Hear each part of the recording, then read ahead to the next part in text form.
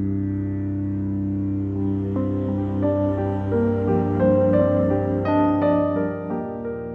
world didn't know it yet, but it was the dawn of the First World War. Time is a ticking bomb. The Industrial Revolution did not lead to a bright future. The fruits of the new era are only for the privileged, and the workers are excluded.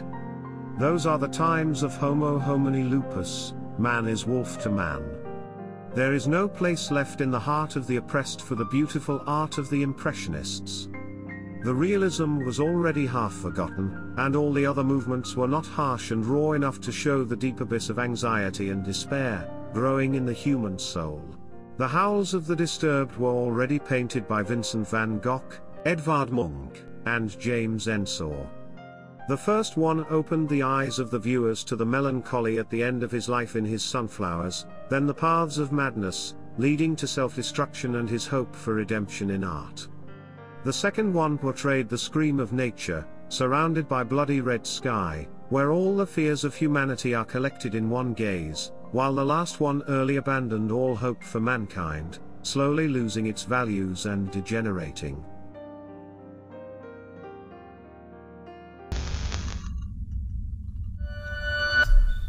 The new Expressionists were leaning away from a realistic representation and were searching for a depiction of the emotional and psychological states of their minds.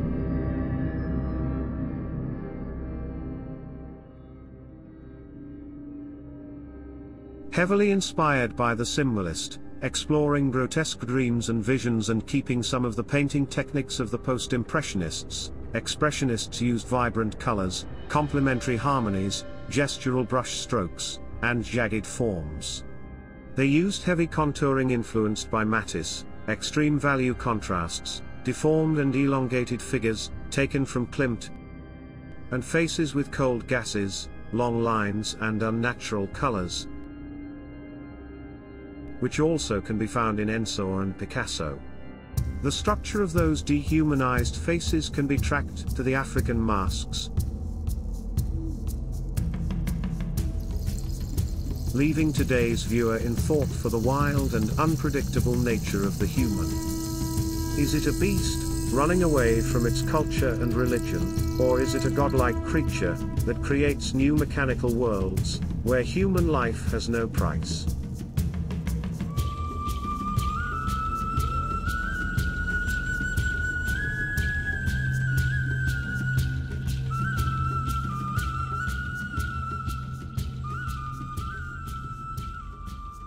The roots of Expressionism were ready to spread when the first main groups, Die Brücke or the Bridge, formed in Dresden in 1905. Founding members were Fritz Blaue, Erich Heckel, Ernst Ludwig Kirchner, and Karl Schmidt-Rottluff. Rottluff studied architecture in Dresden, where he met the other members of the group. The name Brücke was intended to symbolize the link or bridge they would form with the art of the future. The group was differentiating from the academists and the naturalists. For a period of time critics were using the same label Expressionism for the works of the contemporary French group of the Fauves, linking Cubism, Orphism, and even Futurism to the movement. Today, the groups are rightfully distinguished, but while the avant-garde was forming its ideas, the borders between them were interpreted differently. The Bridge, establishing their identity, published a manifesto in 1906, that stated we want to achieve freedom of life, and action against the well-established older forces. They did not follow strict theory in creating their art, but the strong colors and fearful way of layering the paint became recognizable. Emil Nolde, Otto Müller, and Max Pechstein became part of the group around the time of moving the core of the bridge from Dresden to Berlin. Emil Nolde, who was a Nazi supporter, was marked by Hitler himself as a degenerate artist, along with all avant-garde artists. The group is described as true bohemians, painting and sketching during evening gatherings, using local girls as models, and creating more connections with the working class, where they found more inspiration. Their experiments with woodcut printing became emblematic for the group, Other distinguishing characteristics of the way they treated form and the color were the massive contouring in darker colors in contrast to raw or unnatural hues of the objects, deformed face features and sharp edges in the depiction of the bodies. Scenes and crowds from the city alongside the nude female body were light motifs. The street passers have long silhouettes, their faces are painted like they are performers from a theater, and they want to be seen.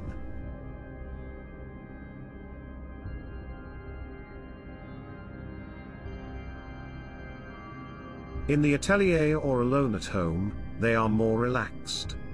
The female figures are often open to the viewers, with a lack of coquetry, directly gazing at us or exposing calmly their backs. Melancholic, nor shy or playful.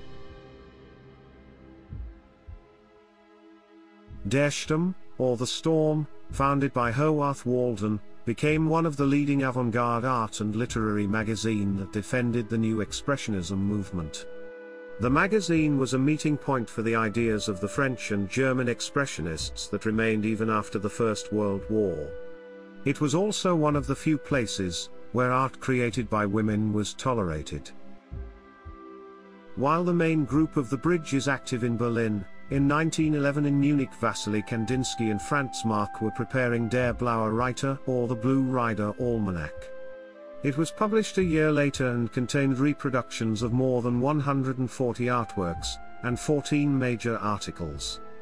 Among the works of Van Gogh, Cézanne, Gauguin, and Henri Rousseau, pieces with primitive and folk art origins, there were also selected 13 pieces from children.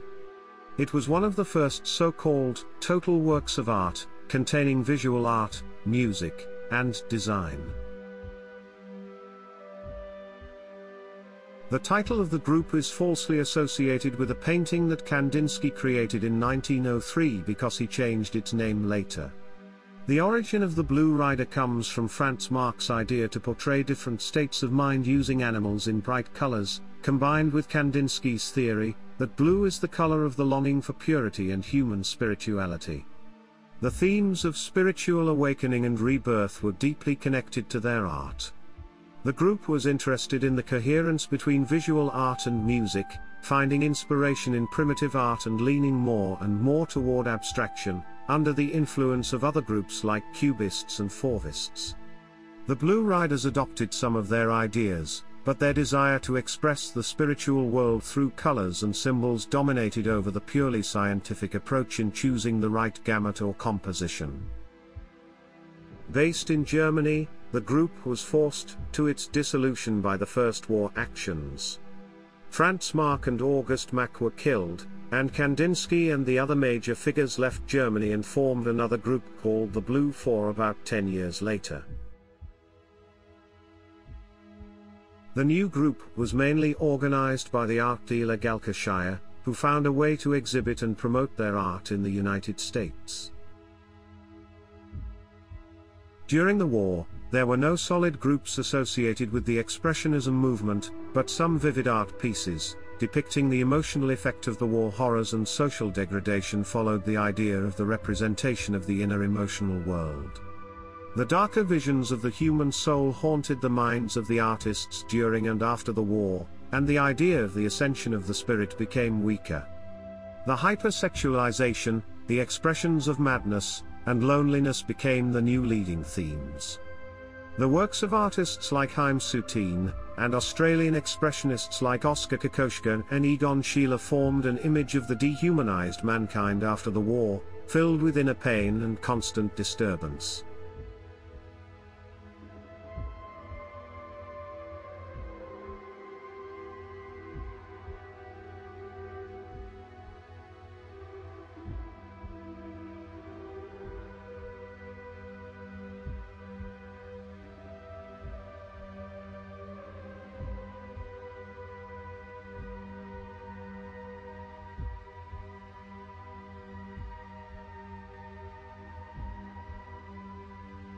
The artists associated with Expressionism who painted during and after the First and Second World War did not form now bigger groups, but a lot of them found their way to the United States and influenced the art scene, where abstract expressionism, and its contrary action the figurative expressionism were born.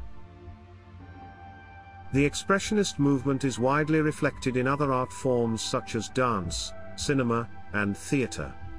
In dance, the idea of the act on the scene as a form of art, not only entertainment, and a mixture of metaphysical ideas was the root of the expressionistic dance method.